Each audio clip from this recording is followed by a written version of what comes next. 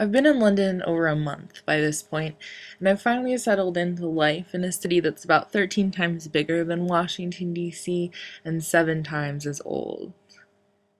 And I have to say that I don't feel as out of place here as I thought I would. It's not exactly the same as Washington, but I have nowhere near that sense of stranger in a strange land that I thought I would. And I'm not really sure why. It could be my complete and unashamed obsession with everything in British media that has ever existed ever, but I'd like to believe the British culture is something too complex to understand by sitting staring at a TV all day. And while I may not understand that, I do have a firm grasp on my day-to-day life, and I can share that with you. This is the courtyard of Dinwiddie House, where I'm staying. It's a pretty nice place, but most of the people here are freshmen, and you don't notice how much you grow as a person until you look back at what you were. Easily excitable and with no concept of the phrase, all things in moderation.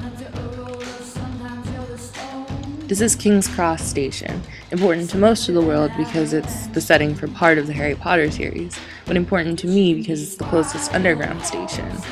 I haven't even been to Platform 9 3/4 yet, because something of the excitement gets lost when you can walk to a place you've been dreaming of visiting all your life in under 10 minutes.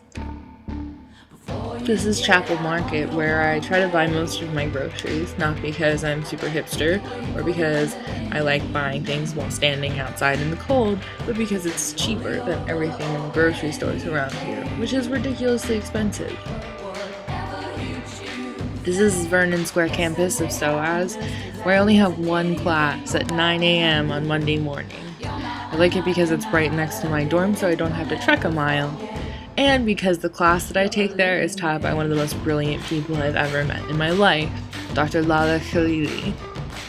The class is gender and politics, and if I ever manage to wrap my mind around all the things she's taught me, I'll write a nice long post about it. This is Russell Square campus, where I have the rest of my classes.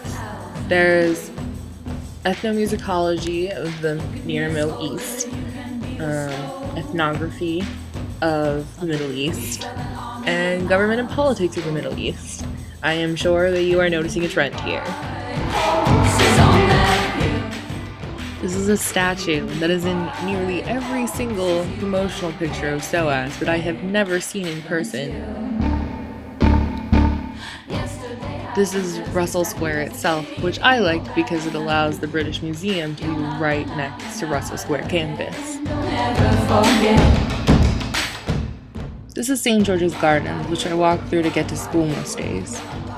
I think it has some sort of deeper meaning because it used to be a graveyard and now is a dog park, but I haven't quite decided what that means yet. It's still surreal to watch people walk their dachshunds next to the grave markers of the long dead, but it kind of lessens with time. You don't get surprised by it anymore.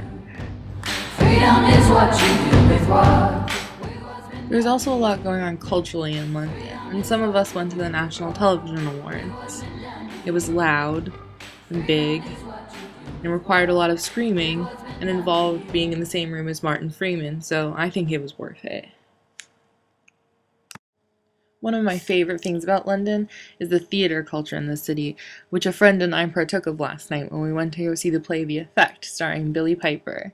The building is the glowy thing in the distance. And as you're about to hear my friend, also conveniently named Alyssa, explain, it was pretty amazing. What did we just do?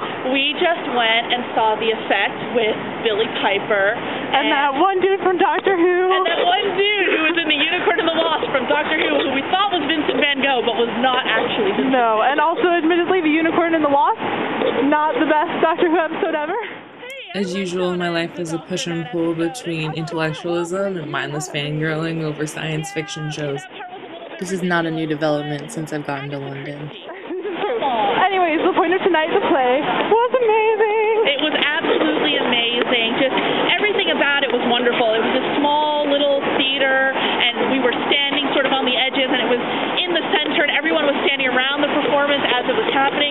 It was sort of like shockingly intimate. It was like super mind-bending. Yeah, like, super mind-bending. Like, And it was, what's real? What matters? Does it matter if it's real? and it was a great rumination on like love and depression and illness versus just what we are normally as humans and what's chemical. And like the reduction of the idea of normal.